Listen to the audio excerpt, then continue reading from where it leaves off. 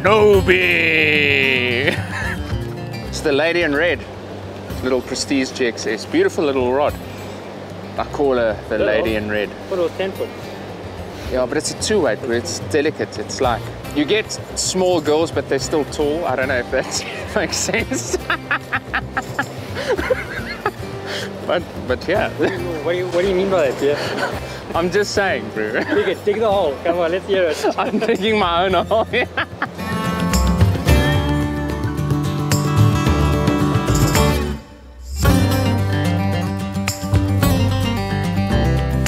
So we're on a brand new stretch of the Smallblaw River here in the Western Cape, and our aim is obviously to catch fish. That's obviously the biggest aim, but what we're going to try and do in particular is fish for structure and see if we can find fish under overhanging trees and vegetation, bankside vegetation, with the aim of showing you guys how to approach this kind of water and structure, and if you're not confident in fishing towards structure under trees, how you can gain that confidence so that you can fish those areas more successfully.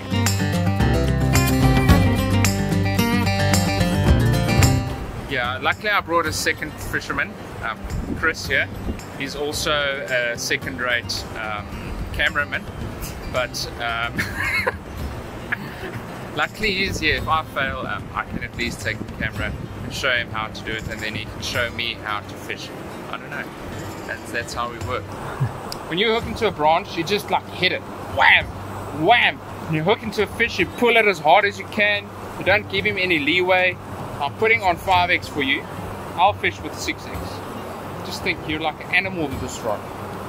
I think you're just trying to set me up for failure. So you catch all the fish and I don't. You can't even set up a rod. That's why I'm doing it for you. Now you complaining. Someone's got to film. Someone's got to do the real work.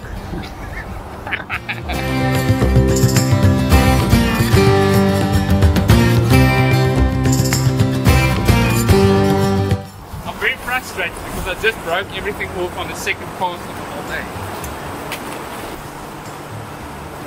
You spent an hour putting that thing on. It's frustrating. Ah!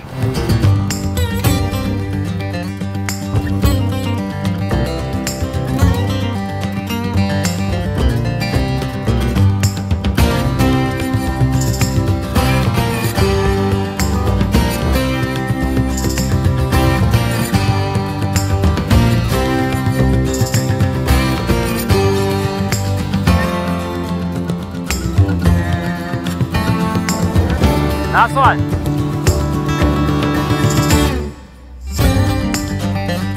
I'm really stoked about this fish.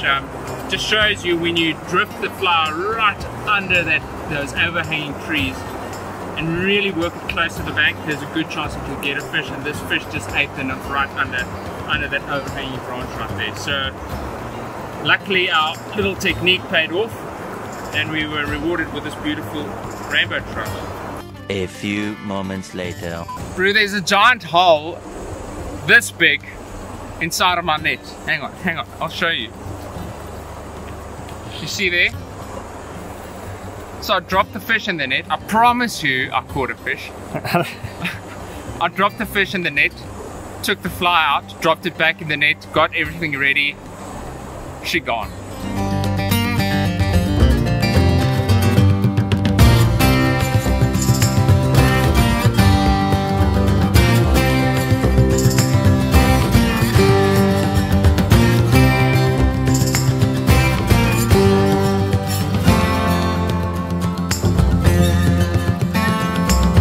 This video is brought to you by Moonshine and Snowbee.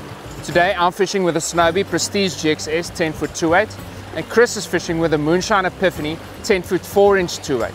I'm also wearing the Snowbee Prestige STX breathable waders. It's my first day in them.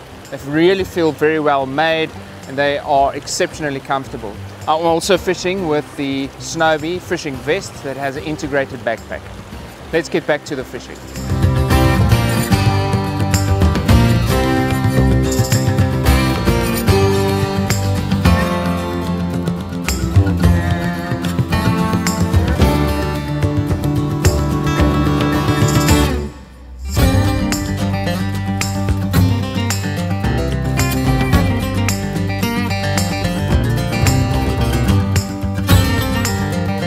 doing sitting on a rock and not fishing? Having lunch.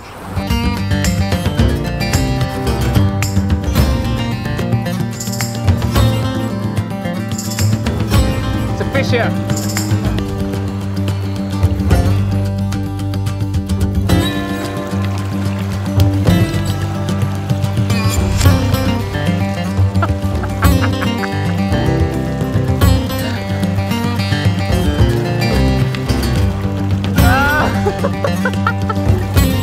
You really didn't think I was gonna catch a fish there, did you? No, bro, I was like, I need to drift that big rab through there. So we caught them on this little Snowbee rod of ours. Exceptional little